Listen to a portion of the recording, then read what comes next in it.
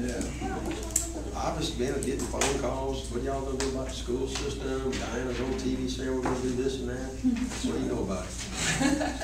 Well, the EAC does, somebody from the EAC wants to come to the next meeting, the 22nd, to do a presentation to the whole council and the mayor, so they'll hear a lot more about it then. Okay. Basically, and I had to miss the last EAC meeting, but there's, you know, 3 alternatives that we need to look at if we truly want to be in the quote top 10 school systems in the state of Alabama. Because we keep saying that, the mayor keeps saying that, but we don't put any teeth behind it. We can say that all day long, we can say that's our goal, but if you don't put anything behind it, like we don't take action, then it's never going to happen. So this council needs to say, do you really want to say you want to do that? Right, or stop saying it. Otherwise, it's an empty proclamation. Right, it sounds good. Right, sounds good, but if you don't put anything behind it, it's nothing more than that. Just it's an empty proclamation that, oh, we're going to be in the top 10. We want to be in the top 10. Do we? Correct me if I'm wrong. You know, there were some. You know, we didn't perform well if you look at where we were listed, but there were some things that were left out this past year that we didn't get credit for. What was that? Yeah, the state of Alabama does not submit AP scores. AP, like I said, there are 3 alternatives. We can stay as we are, status quo, and just be happy with that. And we need to stop saying that our goal is to be in the top 10, because I've said it 3 times already. It's an empty proclamation if we don't put anything behind it.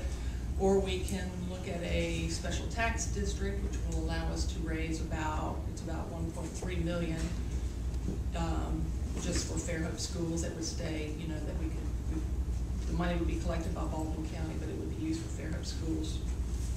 That'll get you about 8 teachers, or 7 teachers, or you know, we can update the information that we did back in 2010 to see what it would cost and to see if there's any interest in the city school system. I don't think that we ought to go back with the same consultant who did the one before, because even though he is supposedly the expert in the state, you know, I feel like that he just pulls the study off the shelf and puts a different municipality on it. And I don't think we need to spend $25,000 to do it either. I think that we could probably do it for a whole lot less. We're going to hear more on this in a couple of weeks. Yeah. Actually, yeah. The EAC, their purpose is to get a city school system all along. I've heard that. I've heard that. Well, I mean, I don't care if you heard that, Mike. It's not true. And they didn't hear the people say no more taxes. Oh yeah, but Mike, you're not hearing what I'm saying. That what I'm saying is that the people of Fairhope do want a better school, and so we're saying that, you know, how are you going to go about getting that? You can't just keep saying that and not be willing to do something different. No, I'm just saying that we had a good school system before. We have a good school system. That's right. Nobody's saying we don't have a good school system. Well, it seems to me that ever since I've been on here, we've had a group, same group, in the last 20 years, inching every time that when they get knocked back on having their own school system, they come again in a different way, which is good tactics. Look at it every you want. I mean, that's not the case, and that's not the case with the EAC. For the last 2 years, that has not been the case. In fact, the EAC is the one that came to this council and asked this council to pass a resolution in support of the tax for the entire county. We were the first municipality to ask to do that. We've already given some money to the schools to help, right? We give $350,000 a year. We can't. Well, how much tax do you charge on the district tax?